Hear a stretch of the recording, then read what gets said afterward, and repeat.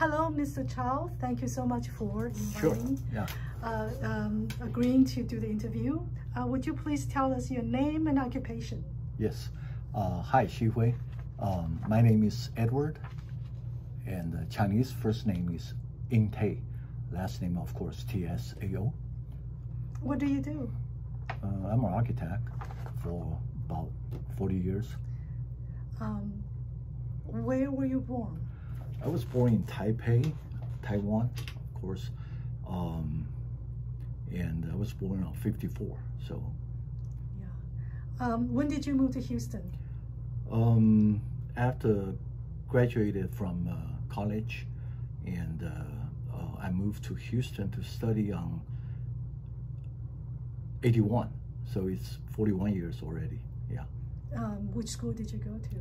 I went to University of Houston, majoring in architecture. They have architecture department. They do. That's amazing. Yeah. Yeah. I spent 2 years in there to get a master, and then start working and raise the kids, and get my license, and start practicing. So you tell me your family. How many kids do you have? Well, one wife, of course, and 2 kids. One daughter, older one's daughter, and she also graduated from the University of Houston. She's a graphic designer on her own.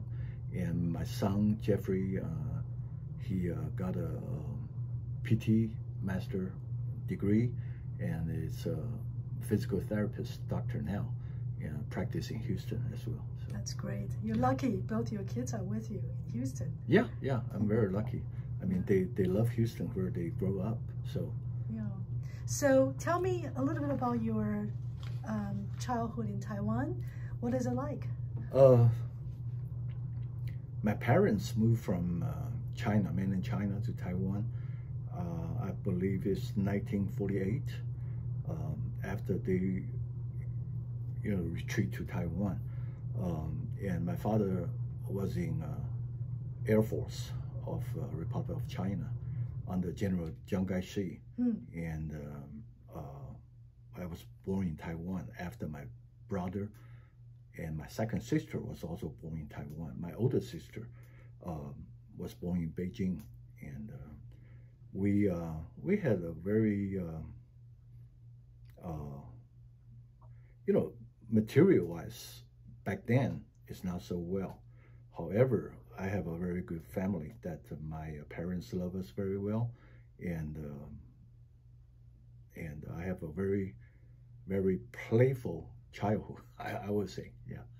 Can you tell me what's playful about your childhood? Well, I live in a village that is an Air Force base village, that we have many kids at our age, so we play together and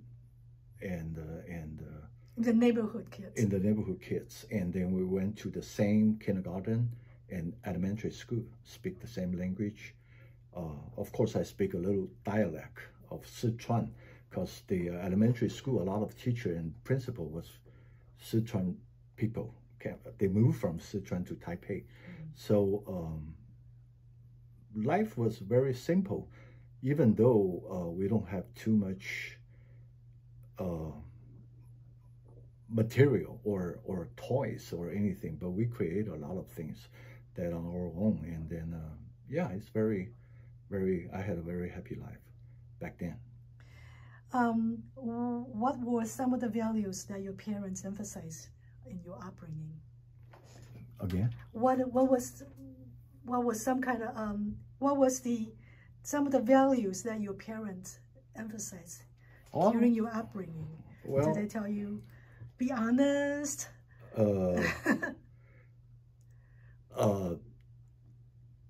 They were busy raising 4 kids.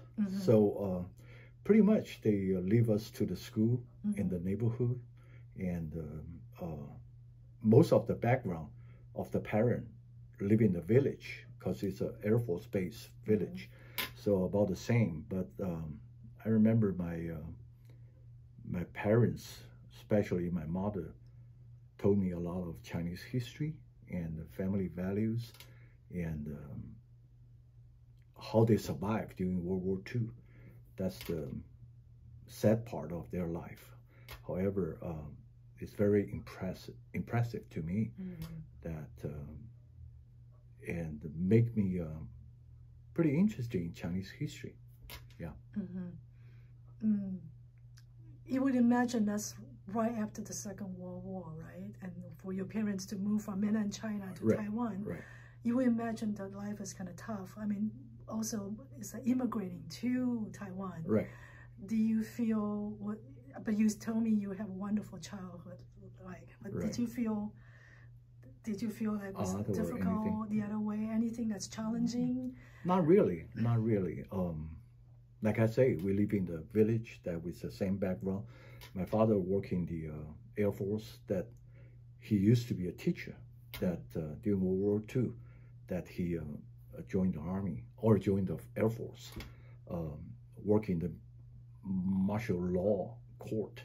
And no, I don't feel any strange or odd feeling when I grow up. Because even the kindergarten, like I say, the elementary school, that it's a Air Force elementary school, so all the kids' background are the same.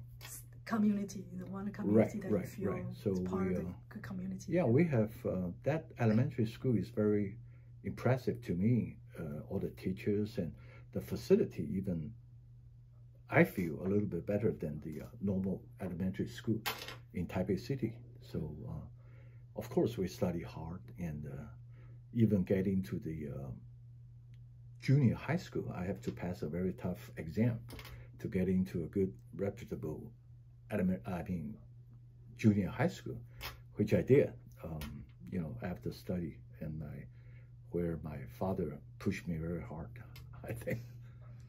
Hardworking. So that's one thing that your parents instill in you, that you have to work hard to be successful. Yeah. Well, the family education is that you have to study hard and work, so you can get into a good school and then find a good occupation, and even move to United States.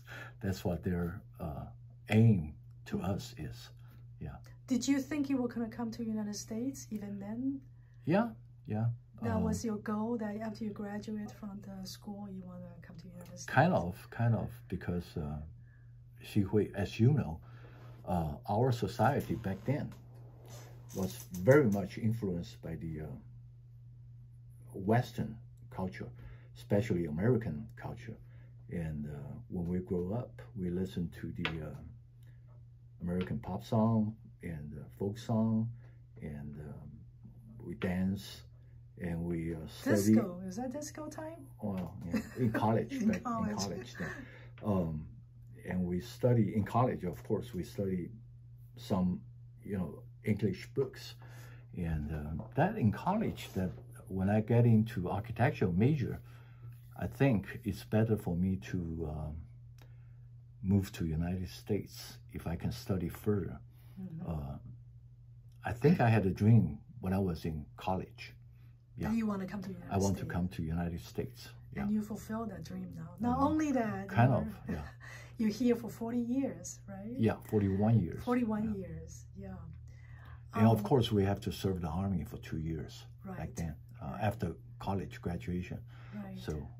Yes, all the male has to fulfill their duties. Yeah, it's pretty tough, but I think that's my obligation to the country. So I have to.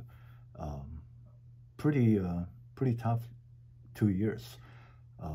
So you don't feel any waste of your time to go to military? Because some kids now thinking, why even go to this? Right. They are shorter now, 5 months, and they think that's a waste of their time. Right. It's an important time in your 20s, and you are spending 2 years in the army training. But, back then, I think under the political pressure or environment, that all the youngsters like us, we feel kind of honored to serve the country for 2 years, even though right after you graduate, you got your major, and then you have to waste 2 years But during the army time, I was a second lieutenant at the first, that I learned how to, the leadership of the soldiers, everything. And also I was moved to a staff member of the in the army anyway. So I have more free time after office hour. So I study a little bit on my own, you know, English, history, and even I can study architecture by myself. So I feel very comfortable for the 2 years that I spent in the army. Yeah. I want to stop for a second. Just want to make sure we have a good. All right. I want to ask you something that's a bit off sidetrack a little bit. Okay. So during those times, the relationship between China and Taiwan is kind of stressed against each other. Yeah. So you feel you're honored to serve in the army, but now, I mean, recently it's getting worse. But now there's no reason that China and Taiwan should have that kind of tension. Right. And so that's the young people's feeling, like, well, why are we even doing this? Like China and Taiwan, and now people go freely back and forth between China and Taiwan. They even do business with China. So why is it still important to have this military duty? Well, you're getting into political issue now, or I mean, that's our life issue. Yeah. But of course, with my personal background of history of China, as well as cultural background, I do believe myself that those two countries should be reunited. But you know, after I left for 41 years, so everything changed in Taiwan. So I don't know. But now they shortened the military service to 5 months, and based on my military experiences, when I served in the army, I don't think the army or Air Force or Navy has better training nowadays. So, you know, that's my personal feeling. As to the politics, I cannot say too much, but that leads to the future, I guess. Yeah. Okay. But you think that was a good gap year between after you graduate from the college and before you go into your next stage? That was a gap year. Those 2 years actually helped you. It was good. Not really helped, but you know, as I say, I use my spare time to study, even TOEFL, English. You know, get ready, GRE and everything. But in the army, I learned a lot. I read a lot of books, especially about Chinese history, and you know, and because I'm always interested into that part. Yeah. Okay, so you wanted to be an architect since you were in college, right? Yes. Why architect? What's the passion? Well, back then, I think you know that we have to pass a very tough exam to get into college. As to how to choose your major, I would say, you know, you can control 50% and leave the other 50% according to your grade, everything. I remember we have to fill a list of our major that we wish to go to. I remember I put architectural major before the computer science, even though my scores that I can get into computer science major in Dongwu University, but I moved my architectural major in front of that. So I was assigned to the architecture school. That means when I filled up the list of majors, that I moved most of the architectural major ahead of others. So I feel like when I was younger, I like architecture. So maybe that's why. And luckily I got into the architectural major of Zhongyuan University. Yeah. Right. And now you are responsible in United States. You build so many buildings, and tell me where's your practice, well, and what kind of buildings? My career is like I spent a few years in an architect's office learning after I got my master's degree, and then you have to study and get ready for the exam or the license exam. So I finally got a license, passed the license exam or approved of every courses in 1986, I believe. And then I start practicing on my own by doing some small projects, like a small house or small restaurant, freestanding building, and restaurant interior design and everything. And for a certain period of time, I even work as a general contractor that I design and built for my client until like to 1994 that I have an opportunity to work for City of Houston government. So I changed my job to project manager in housing departments, start from 1994 till 1998. And in 1998, I have a very good opportunity to design a big facility that one of my friends that wants to purchase a large land. And she asked me, and do I want to quit the city and being an architect for her, which I did. This is the biggest project that I ever did in my career. Where is this place? It's in City of Houston, and it's called Cormark Furniture Wholesale, and become an industrial park, which the land is about 20 acres.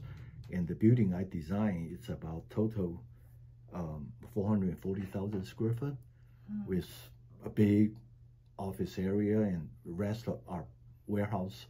And that helped me to quit the city job and then open an office again in 1998. And since then, I started taking all kind of commercial projects, including office, warehouse, restaurant, and mainly office warehouse. I do a lot. Like this building, this facility, we designed it, me and my partner. In Chinatown. This we call corporate plaza office complex or office condo, that everybody own their own condo, that we designed the 2-story. I designed, my office designed a 2-story office building here, which I think is very convenient and a very economical design, so that a lot of small individual business owner, well, office only, can purchase a unit and then occupy your office forever. Yeah. Yeah. So during you've been practicing architect, the design for 41 years. What's the most exciting event you can remember? Well, event, I don't know, but or incident, or like I say, I have a good opportunity. I'm lucky enough to design a big facility, and then I do design some other warehouse building that, like that one, won a little award, because of the exterior design, everything, and like this building that I designed it, and then and bought one unit, and then I moved my office from Harbin to here. So it's pretty excited that I finally own my own office. Right. And you have a space. You feel belonging. Right. Here. And then the building I designed. So in Chinatown area. Yeah. So it's pretty excited. That's the Yeah. How about any challenging, something that is difficult during this 41 years?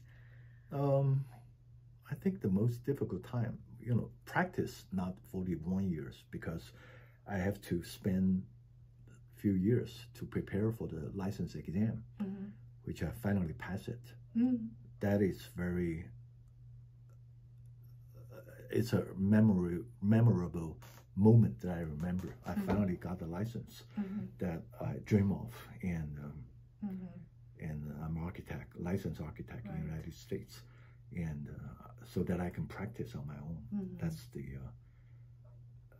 I remember that moment very clear. That's an exciting moment. Yeah, it's not a challenging moment. The exam is pretty tough. Back then, we don't have computer to draw or anything. We have to carry a drawing board, like half of this table, and to Fort Worth every year, only one time. So I spent 2 years to pass the exam, but you have to spend 4 full days in Fort Worth to take the exam. Of course, the second time I only have 3 courses left, but it's pretty tough. Yeah. How do you identify yourself? How do you identify yourself? Well, that's an interesting question. I was kind of naughty, when I grew up in elementary, in junior high school. I was very sporty as well. I played basketball and volleyball very much, and represented the school. And I spent a lot of time on the court, volleyball, basketball, and got injured, of course. And I'm the youngest one in my family, so I assume my sister and brother always spoil me. And but I think I'm pretty independent, and by learning in school, and and learning from sports, and that's why I always want to train my son be a very sporty man. So he plays soccer for school team for all the time until college. But I have different kind of interest when I study. Like I say, we were influenced by the Western culture back then when we grew up. And I play guitar, I sing, I listen to American songs, folk song, pop song, Bee Gees, Beatles, Brad, Tom Jones, everybody, that we listen to their songs. And that's how we can learn better English as well. And so I play guitar. I was pretty Western style before I moved to the United States. And that's why we can learn English and then merge into this society better than some other immigrants. But anyway, I'm very family oriented as well. Right. Yeah. Do you identify yourself as Chinese, Taiwanese, American, Taiwanese American, Chinese American? Does any of this? Yeah. Well, this question is kind of sensitive to me, because I always think I'm a Chinese based on my family education with my Chinese culture and history background. And that's how I teach my children. to be. And my daughter speaks very good Mandarin, and my son as well, but not as good as his sister.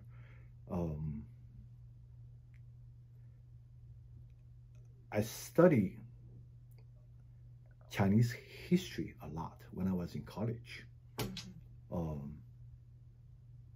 At a certain time, I even want to study history as a major, or archaeology as a major. That's a funny thought, but I was very interested I am still in Chinese culture and Chinese architecture, Chinese music, and so that we can talk about Chinese opera later. Yeah. So do you identify yourself as Chinese American? Yes. Or Chinese? Oh, a Chinese American, of Chinese course, American. after 41 years. Right. Yeah. So do you identify yourself Chinese American or Taiwanese American? I consider myself Chinese American. Chinese American. Yeah, I'm American now. Right. After 41 years. Right. You know, I don't think I will be used to the living style in Taiwan or in China. Right. It's just except visiting or touring. Yeah. Yeah. When did you start your Chinese opera training? Did you start it in Taiwan or did you start it No, here? not really. I mean, like I say, that I was pretty much westernized before I come to the United States.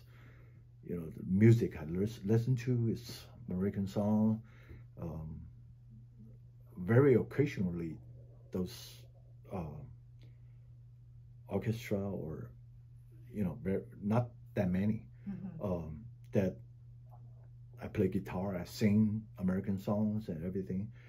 And after I come to the United States, my parents visited me, and they don't have any recreation or anything because they have to stay in the house all the time.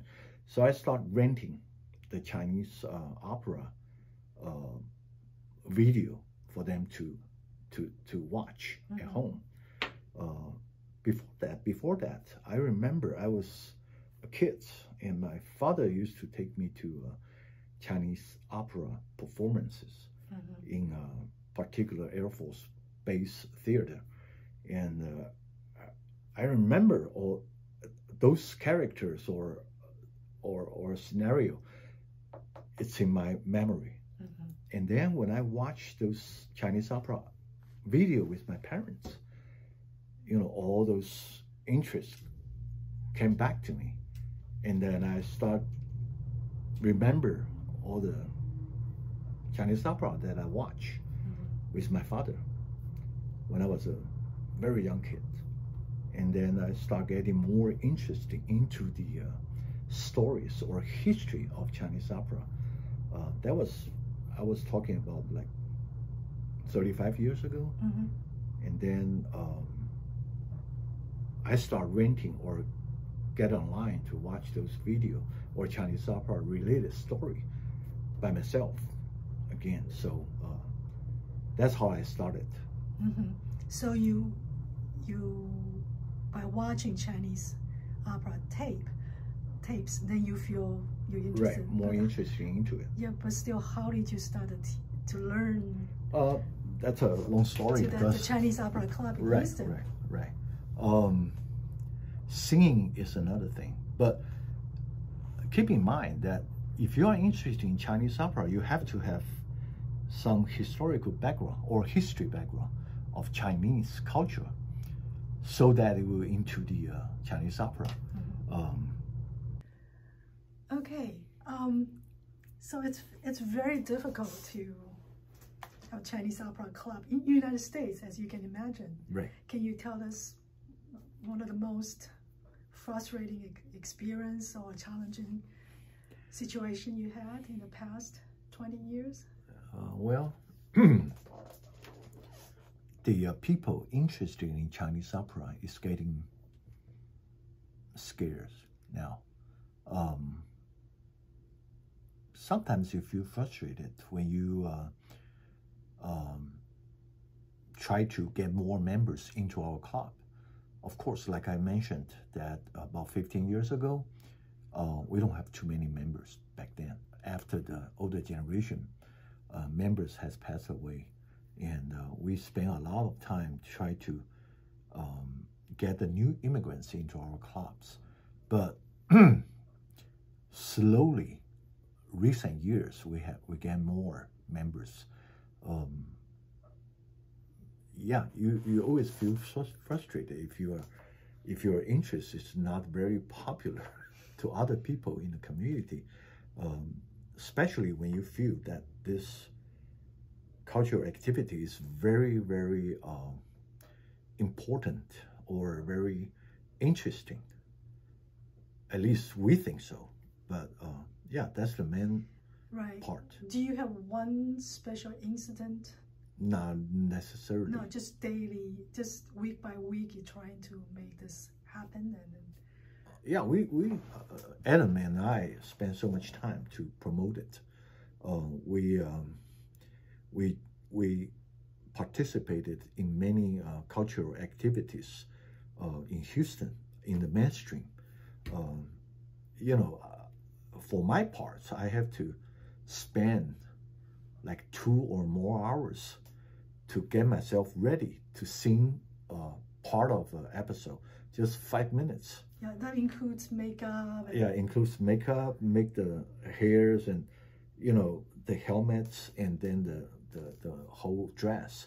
But we still enjoy it. However, you think about it, you spend 2 and 3 or almost 3 hours for 5 or 3 minutes performances, and not too many people appreciate it. Right. So that makes you frustrated. Right. But you know.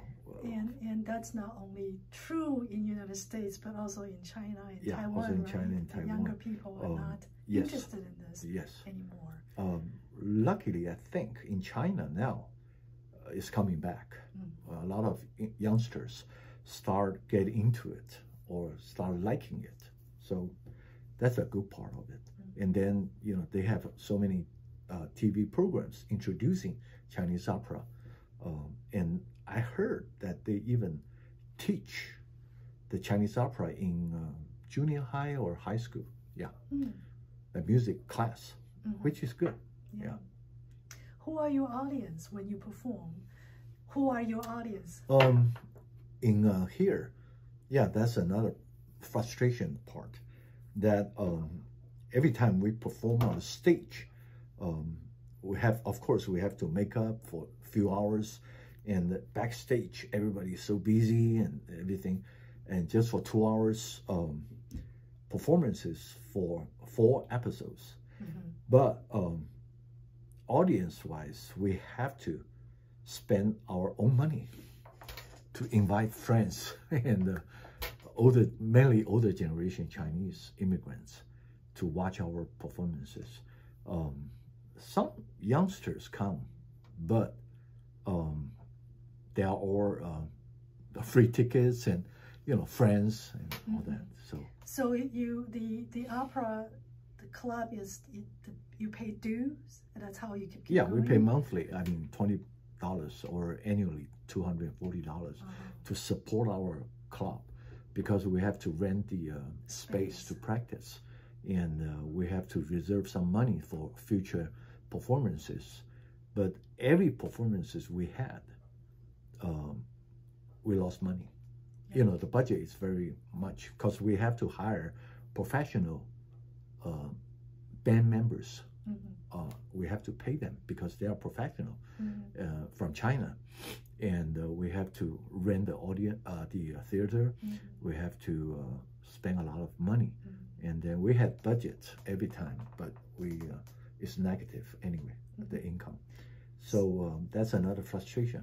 So you mean you have to ask teacher from China, all the way from China, to come here to when we coach you? perform on the stage? Not all the way from China, but we invite some artists, like violin players from Canada, or when they visit their children here, and that we know they are professional. So we hire them, or we pay we compensate them for the extra time they help us to practice on the stage. Yes, yes, yeah. That is very frustrating. That. But when you like it, you pay for it. The noise he made, but you never feel that you will catch him. That particular section of the singing that will make you sing hundreds of times or even thousands of times. I used to perform in the community that just sing one part over and over, over and over. I remember when I got into the club that the older generation friends or the members, the first thing they taught me is that for this part of the floral face, go back home and practice 500 times first to try to make your noise or voice more close to the master singing. Mm-hmm. So you just keep on practicing. That's it. Mm-hmm. I mean, you will never lose the enthusiasm to learn how he sings, the master. So that keeps us going. Yeah. So I want to go back to your father's, when you were a child, when your father was in Taiwan. And so going to hear a Chinese opera is something that people from mainland China, when they go to Taiwan, they get together to something that they feel that's something they, as a community, they love to do that together, right? Through the Chinese opera. Well, not my parents, not my father. Not your father. He's a listener only. Right. I mean, yes. So he likes to go there. All the people in Taiwan who came from mainland China, right? And they were in that community. They went to the Chinese opera to listen. Right. That's something using Chinese opera as a mean to make them feel like that's where it's a belonging feel. Like right. I think you were right back then. And then the similar thing in the United States, now the Chinese opera, because of now you have a club, you actually sing, but again, you're using Chinese opera as something that you feel as a bond, a belonging, right? Of each other. And mainland China to Taiwan, or you, Taiwanese born, come to the United States. Right. Chinese opera is still is something that bonds you with your other people together. Right. I think you're right, but the main reason they listened to Chinese opera back then, my father's generation, is that back then they don't have too much recreation or so, and the government or the Army, Air Force, Navy always have their own Chinese opera singing group to perform. So all the older generation, they went to watch as a bond to Chinese culture. They don't sing. Most of them, they don't sing because those are professional singers. But they like to watch. So that's why my father likes to watch all the episodes. If you ask him one story of that part, they can tell you the whole story. And who sing this part, who sing that part. So it's a bond of their generation as well. And then of course nowadays you can tell that in Taiwan or in China that Chinese opera is not a very popular cultural activities. Even though Chinese government now try to push it or educate the youngsters into it. In Taiwan, there's no Chinese opera professional singer. Not that many. There are some, but not the group. There are some people, personal, supporting the Chinese opera by their own funds. That is very good. However, there's not too many people enjoy that Chinese opera now. But in the United States, it's about the same. In our Chinese club, I remember 10 or 15 years ago, some of our older generation passed away, and we don't have so many members anymore.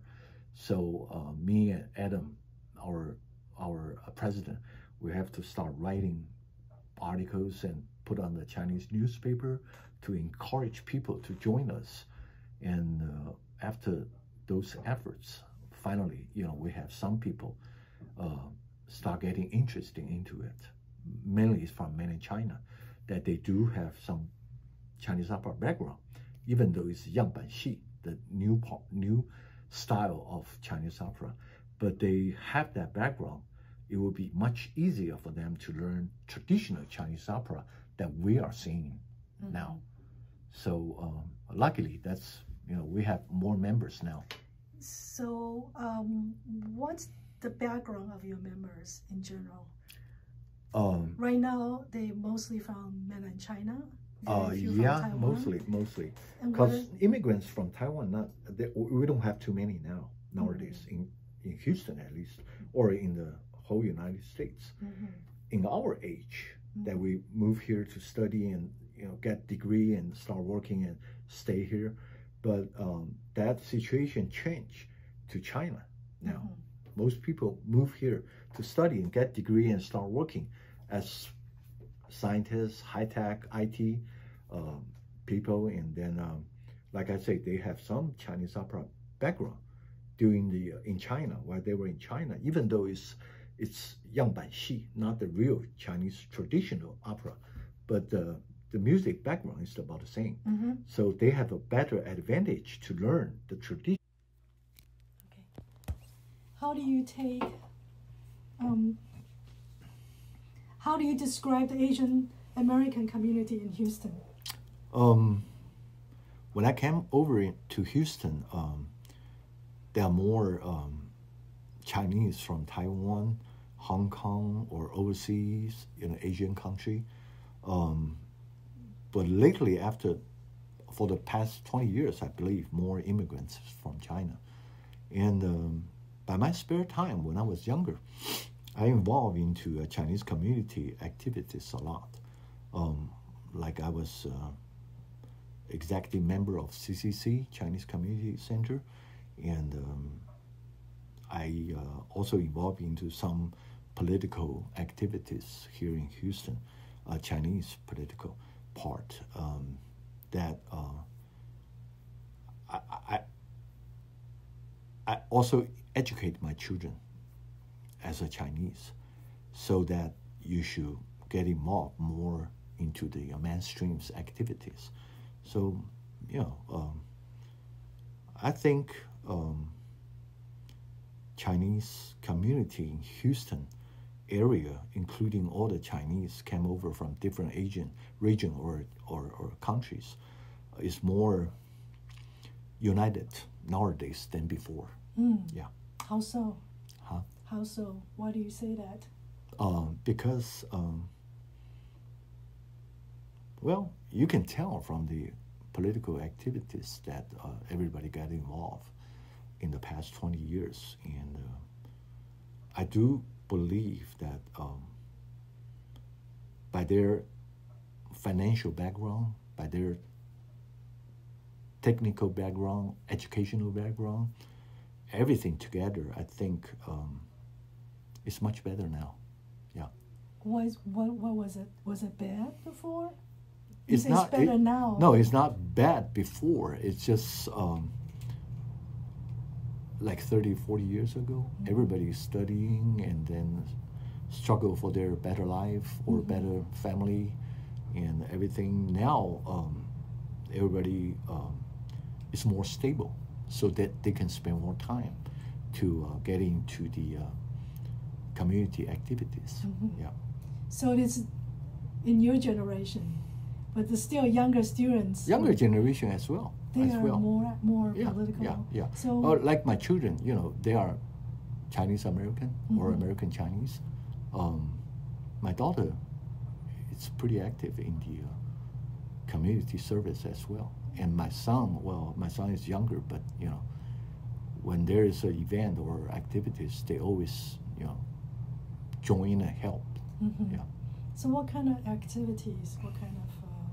Well, for example, like my daughter, she's a Democrat, and she got involved into political activities very much. she goes fundraising, or she goes to.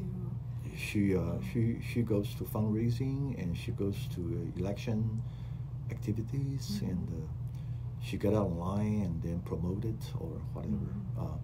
That I don't have control of, but they are pretty. Yeah, I say it's very true for the younger generation. Yeah. My daughter too. You know, she's still only a sophomore, but she's very political. Yeah. But you and our generation, we were under the martial law, right? Right. I look at policemen walk the other way. I don't want to be a part of. I don't want to go there. Well, I'm a little bit different. I got involved into Chinese and Taiwan's political activities a lot before, when I was younger, like 20 years ago. But what do you do? Huh? What do you do? Well, I support a certain political party in Taiwan, and then I donate money and then organize the activities here, and to support a certain parties. So, you know, that's my personal interest. Right. Do you do it here? Yeah. Do you support political? Yeah. I got involved into a lot of political activities 20 years ago. How about here, right now? Yeah, we also do. What kind of political? Well, when I was a member of CCC, that was 20 years ago or 15 years ago. We, July the 4th, we organized the people to help to decorate the Bel Air Boulevard with all the American flags and all that. So that's a small event, but we got involved into a lot of mainstream politics activities as well. Yeah. Like what you vote and what specifically do you feel comfortable talking about it? Not really specifically, but I help the local election. Like Martha Wong, Golden Kwong, and a lot of Chinese American. You help Chinese American to be more well known and to be aware. Right. And then if we can help them to be elected, and then our voice will be heard more. Right. Yeah. So you feel like it's recent years, the Asian Americans seem to be more. They are working together much better to bring up the awareness, the visibility of Asian Americans. Sure. I always believe so, and then that's what I encourage my children to do. Like my daughter is helping Ben Cho to be elected into the commissioner position recently. Yeah, that's great. She's pretty active in the Asian youngsters' political activity or other activities. Over these years, like since you're in the United States, do you ever encounter any discrimination? Discrimination? A lot of people ask me that, but I really don't ever feel it.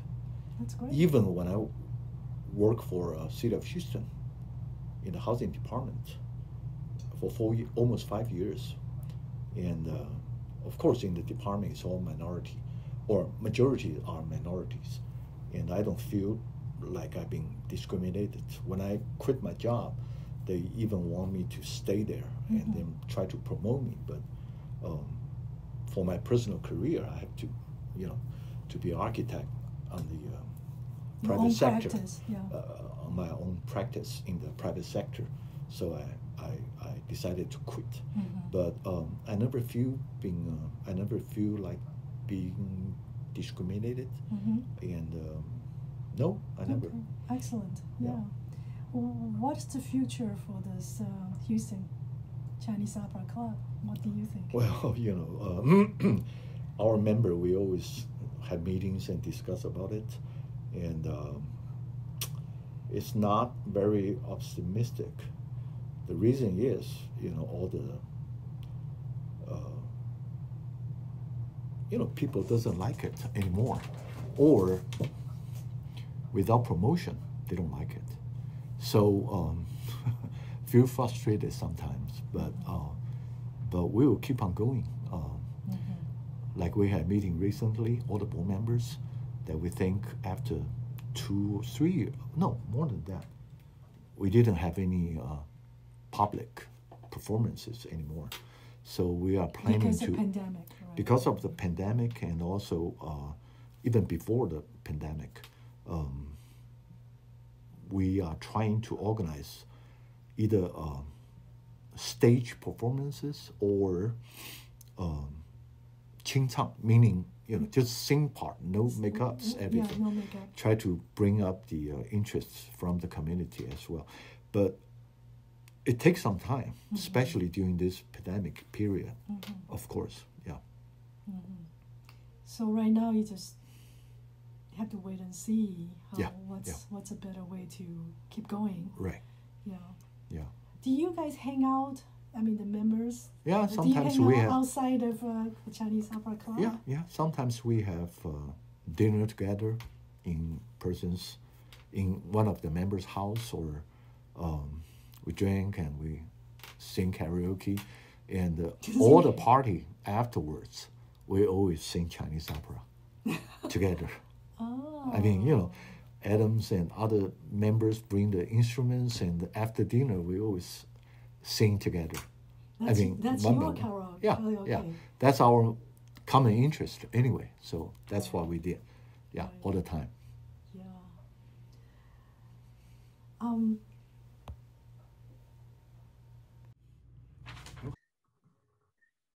Hey, Mr. Tsao, thank you again for spending time with us this afternoon. It's April 28th, 3 o'clock. So I want to follow up a couple questions with you. Sure. The first one is, how did you support yourself during your student times at UH? Of course, as everybody else, we have to work part-time. And I was a teaching assistant while I was studying the master as a structure course. But and after that, I have to work part-time, selling ice cream and doing some drafting for some landscape company or some architect. So quite busy, yeah. Some selling ice cream. That's interesting. I was selling ice cream in Astrodome while watching all the baseball, football games, because on the open area where they have a game. So how do you do it? Is it somebody? Did you have a stand? Yeah. Did you just have to show up, or did you have to prepare your own ice cream? We have a stand, a cart. You have to get a cart and an icy from the warehouse, and then push it, or take an elevator, of course, push to whichever level that you are assigned to, and then start selling. And at the halftime, or when the game stops, we are very busy. Line up many people. You have to keep on scoping the ice cream or icing to the customer. Yeah. Was it fun? Was it something? Was that fun experience, or was it interesting? Fun, but it was fun. Well, when you get the money, it was very fun, of course. And then it was tired. All the games start from like 6 till like after we clean up the car and push it back to the warehouse. Got home, it will be about 11:30 or 12. So but that's fine. I mean, as long as I can make some money, support ourselves and family. Yeah. Right. And but also because of your skill, you can do some drawing. Yeah, I do. I part-time work for I remember a landscape company, and also a patio manufacturer or patio contractor, that they do patio in the backyard for customer in residential houses, and we have to do all the plans, and if they do a pagoda, we have to draw the elevation and for them. And I do work for architect as a part-time drafter, which I learned some, even before I got my degree. So that's good. And so experience, of course. I mean, yes, it's great learning experience as well. Right.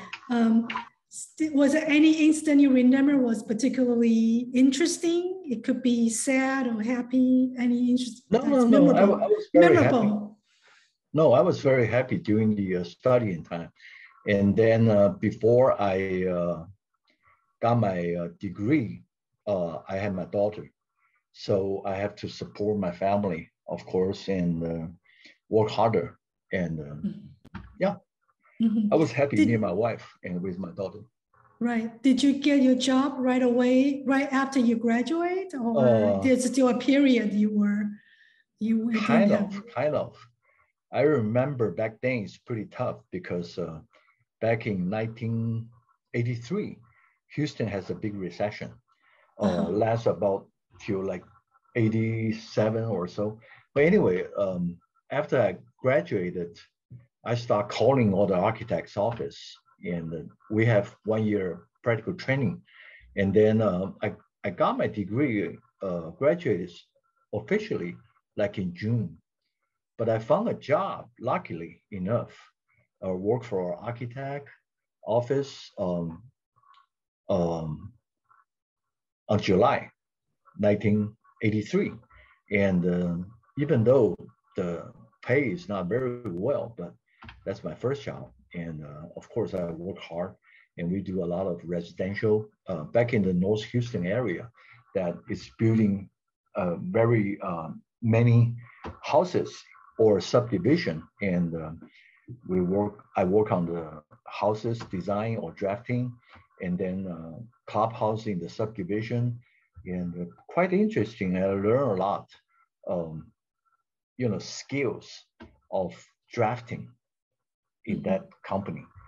And I worked for that company about like 1.5 years, I believe. And then I found another new job in Lake City. The company is a general contractor. They build commercial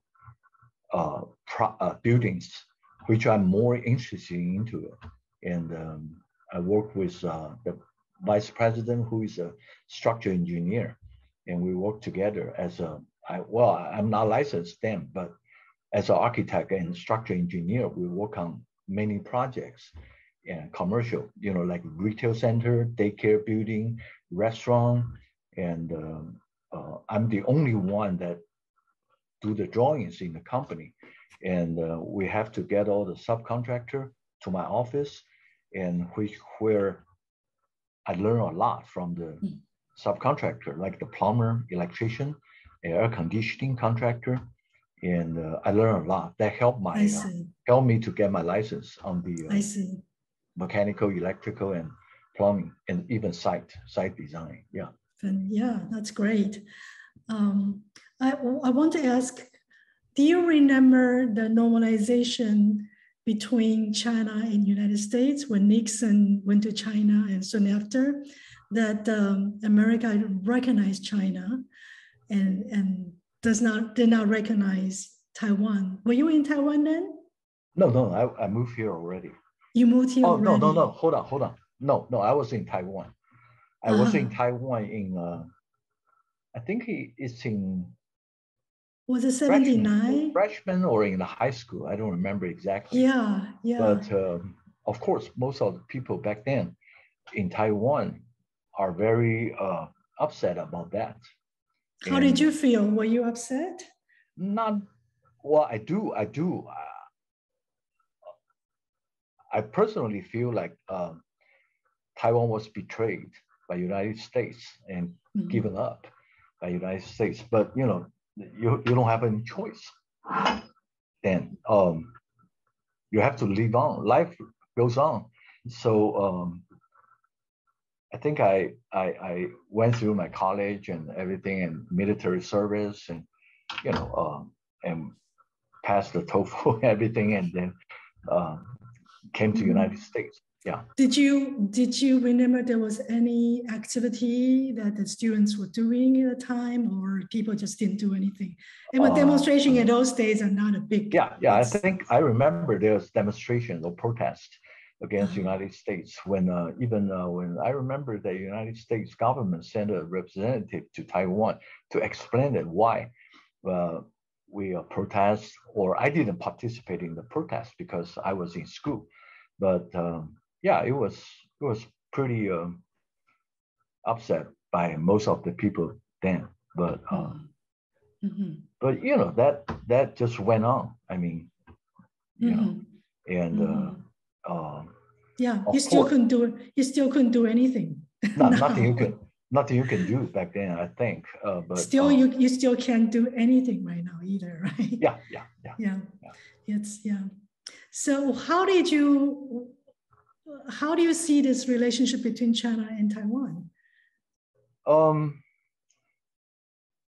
It was kind of tense back then, and I remember when President Chiang Kai-shek passed away. I was in college, and of course, you know, through the news, you will know that most of the people got very sad and this and that. But I think when he passed away, the relation was very tense. Military is prepared for war and everything, but yeah, it just passed by. I don't think China will attack Taiwan back then until now. I don't think so personally. Yeah. Do you think China will attack Taiwan now? I don't think so. Well, not militarily. I don't think so. But that's politics. I shouldn't say too much, but myself, I do believe that the problem will be resolved somehow peacefully, hopefully.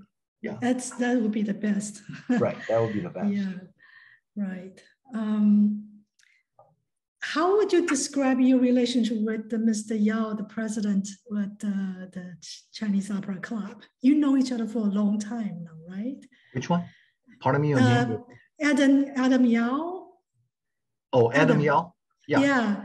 You know each other for how many years? Oh, we know each other for almost 30 years. Wow. As a good friend. When I when I joined the Chinese club, Chinese opera club, I know him, and then we work together on many projects and try to attract more people into Chinese opera in the community. And then we went to some community organization to promote the Chinese opera together. And I remember we even went to a medical center for all the Chinese students, and then for a seminar to tell them how attractive or how interesting Chinese opera is. And then we went to Chinese school together. We present the videos, and even Adam played the Jinghu on the spot, and then I sing, and we tried so many activity. We did so many activities together, and when the Chinese opera is not very well, like 10 years ago or 15 years ago, like I said, me and some other members went to Adam Yao's house. We sing along together, and then he played. We're a good friend now. Yeah, it's a good working relationship too. In addition to being good friends, because you have a common goal. Promoting Chinese opera. Can you tell me again about your role as a Hualien flower face? Can you tell me again? Yeah, well, it's... What does Hualien symbolize in the Chinese?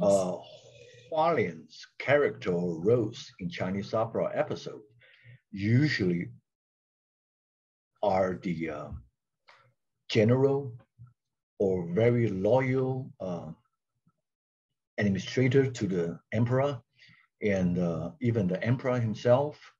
It's all very positive roles in Chinese opera.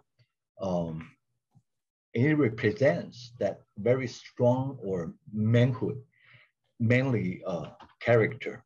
So even the voice is kind of like a baritone, but high-pitched baritone to attract people, to show the manhood of the role. Yeah. Does that describe well to your character? Are you kind of righteous? Well, that's what I always want to be. That's what I want to be. Since kids, when I watch those flower face roles on the stage that my father took me to, and I always admire their personality and their role. That's why I choose Hualien to sing, to practice.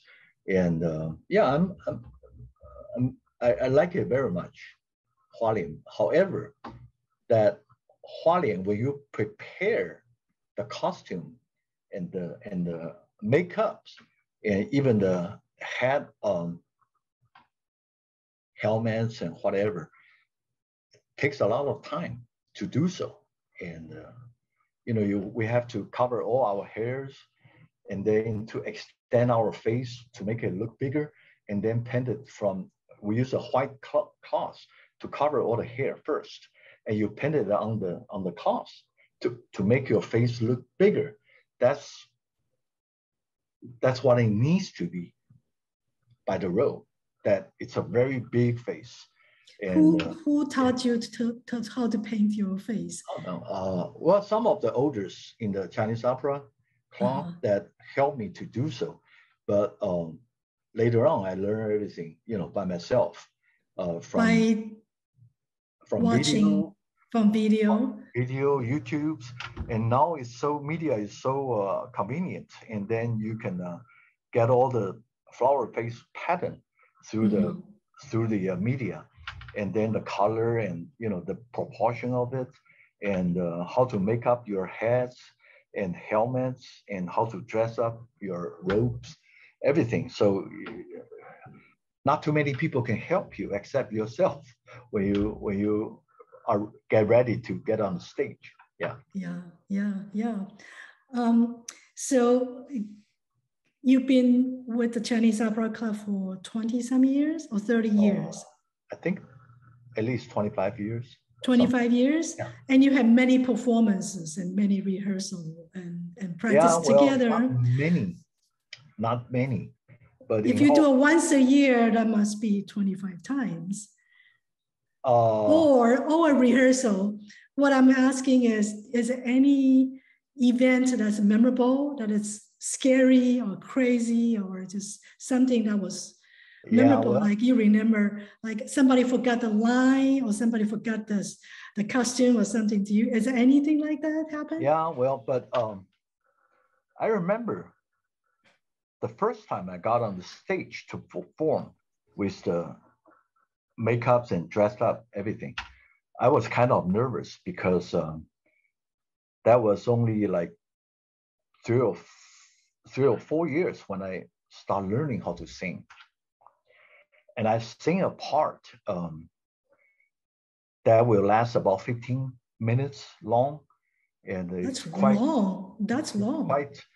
You have to remember all the how to sing first, and then Chinese opera, when you sing, it's like by the you're telling a story. So it's not like singing a song. You repeat the songs, but you have to remember all that. And my skill back then to sing the flower face is not so well. And years later, when I listened to the first time I sang, it was kind of very, very amateur. And, I even laugh at myself. But anyway, you improve after you listen to what you sang. Throughout the years, you try to improve yourself. But I was kind of nervous on the stage. And then, of course, singing Chinese opera, especially Flower Face, that you have to make up all the makeup, the colorful painting is oil base. So it's pretty pretty sticky. And then the body temperature sometimes will melt it. So you have to be very careful and make a very thick makeup to avoid a melting part. And then with the helmets and everything, and you wrap up your heads and the rope. Inside the rope, you have to wear another vest, which is made by cotton, very thick. The reason for that is that Flower Face, the robe must look very manly, very strong. So when you wear the rope, it will raise up your shoulders and make your body more thicker. But that was made by cotton, very thick. It's about 3/4 of an inch thick cotton vest. And then you wear it. And then you wear another long pants. And then you put up on your, you put your rope on up. Under the stage lighting, it's very hot, very, very hot. So every time you perform on the stage, when you get off the stage, all my underwear got so wet inside. Even the cotton vest, it will be wet as well. So it's very tough. It's very tough, especially the lighting on the stage is very powerful and very hot when the lighting focus on you. So pretty tough, but I still enjoy it. I still enjoy it. Yeah. Yes. Wow. Yes, that's something you always remember. That but, on the stage, the tension. Honestly, seeing Chinese opera nowadays is pretty tough, pretty hard working, and you know, imagine the ancient time, or the when they sing without air conditioning, without it's a tough job. Yeah, I could imagine that. Yes, a tough life. Yeah. Do you have any advice for people who are interested in bringing the bridge between the two cultures? You mean the culture of China and United States or America? Yeah, anybody. Any culture, yeah. Yeah. Well, yeah, we try our best. And then I remember there's an international festival annually in downtown, in front of City Hall, or in the in one of the park in downtown, that Chinese opera club joined that festival many years. And we have to perform on the stage. They assign you a very small stage, and then all kind of people come in and then take picture with us, and while we had a costume on, we sure hope that we can introduce at least the Chinese culture, particularly the Chinese opera, into the culture, into the American society or culture community. So that's what we're hoping for. If a young person comes to you, wants to join the Chinese opera club now, do you have any advice for this young person's what's the best way to do it? Do you have any advice for the young person? We do have young people join us. Like I said, that we do have even kids singing Chinese opera in our club. Right now, before the pandemic, of course, we do have American young men, not girls, but young men, American, white, and sing Chinese opera in our club a few years ago. But they come and go. But we always welcome them and then try to give them some advice how to sing. Advice in singing. Yeah, or encourage them to never give up and just keep on learning from video and this and that, and just welcome them and then encourage them. That's all we can do. Yeah. Mm-hmm. But I think, past 3 or 4 years, we don't have so many activity, and we don't have performances. We don't have annual singing concert, but we are planning to do so this year. Yes, I hope so. Yeah. I hope so. That would be fantastic. Earlier, you were telling me the story about how Mr. Yao picked up some costume from some club. I cannot remember the details. Can you repeat that again? Well, yeah, the detail is like this. In the Chinese community, there was another Chinese opera club or organization that was Does it belong to Taiwan or China? No, not really belongs to whom, but there are many older generation Chinese opera lover. They organize a club in the Chinese Cultural Center, which is sponsored by Taiwan's government. Those are the senior citizens in the Chinese Culture Center that when they found the club, there's a lot of costume or makeup that donated from some Chinese opera school in Taiwan through the governmental help to that organization. And throughout the years, they keep on accumulating. Of course, they buy some costume by themselves as well. So they keep on accumulating a lot of costume or makeup and store in Chinese Culture Center. That's not the Chinese Culture Center that I helped to design years ago. That's another organization sponsored by government, but they store in their warehouse. However, all those elderly pass away like 10 years ago.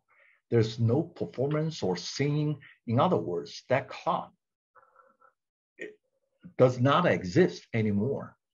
And throughout the years, me and Adam and Nancy, another our club member, we know the people in Chinese Culture Center, that we keep on work with them, hoping that we can get the costume and all their inventories.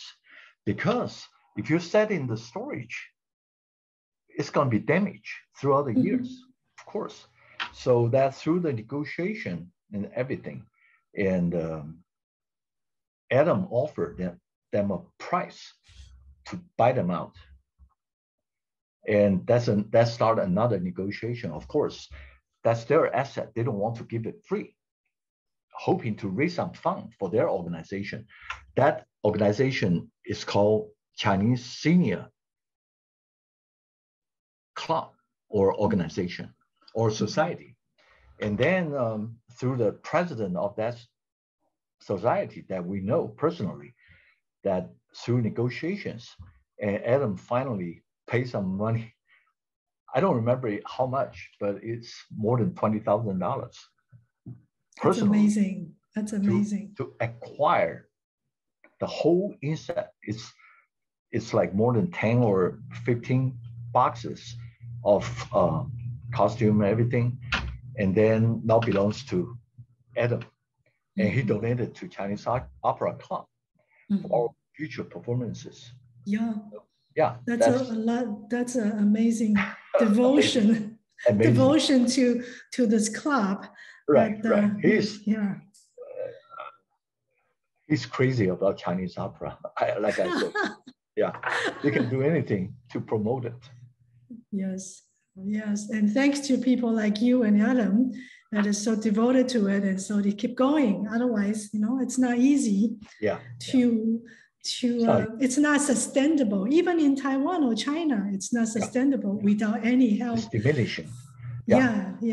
So it's need crazy people like you two. Right. Like we always discuss the future about Chinese opera. We feel that the future is not good. However, Chinese opera will be a very special type of artistic activity, and it will be preserved through some crazy people like us. And even though not too many people like it, but it will be always preserved, and then keep on passing to the next generation. Yeah, hopefully. Yes, yes. That sounds like a happy ending, or a promising future. Right, right. Well, we hope at least. Yeah. Do you have anything else you would like to add? Not really, but I would just like to. We would just like to hope that there will be more people, especially youngsters, that will join us and then like or interested into Chinese opera, and it's very fun. My advice to the newcomer or my friend is that you think Chinese opera is very hard to learn, however, it's not. And the second thing is that the episode is very interesting. And then once you learn it, once you watch it, you will like it.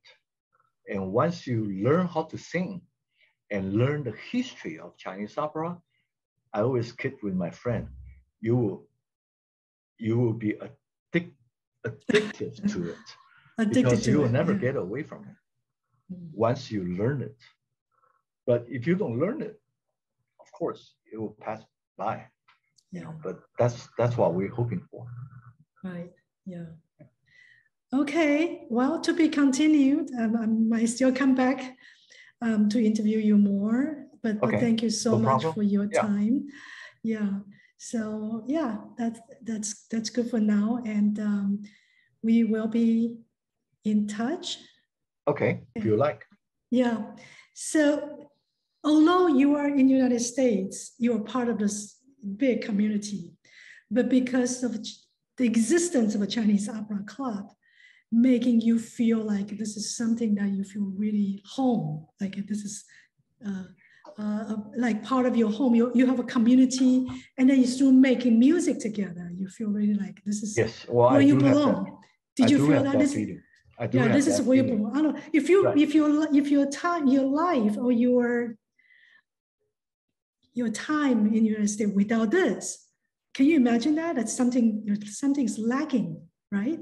Well, even without the club, at home, I still listen to it. Right, but what I'm saying, I understand, but that's because after you join the Chinese Opera Club, you become interested.